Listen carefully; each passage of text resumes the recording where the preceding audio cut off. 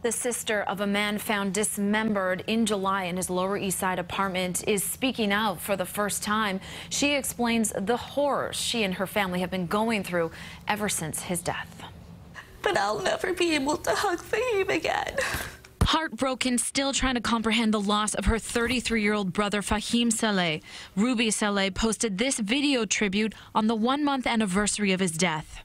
My family and I are in such shock and debilitating pain.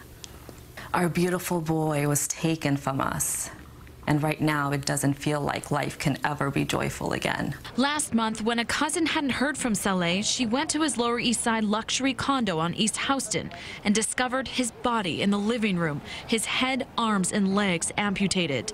Sources tell CBS 2 his assistant, 21-year-old Tyrese Haspel, was embezzling money from the scooter for hire company Saleh founded. Haspel promised to pay him back $100,000, but investigators believe Haspel killed him instead. He is now charged with second-degree murder. We will also dedicate ourselves to ensure that Fahim gets justice. My brother's death was a crime of the most cruel and heinous nature. Ruby Saleh describes her brother as a self-taught entrepreneur who would travel across the globe to surprise his family for special occasions, loved pranks, and making garlic mashed potatoes at Thanksgiving.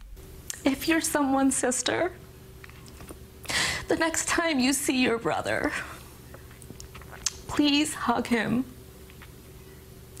as tightly as you can. The Saleh family says they are now doing everything in their power to keep Fahim's memory alive and vision ongoing.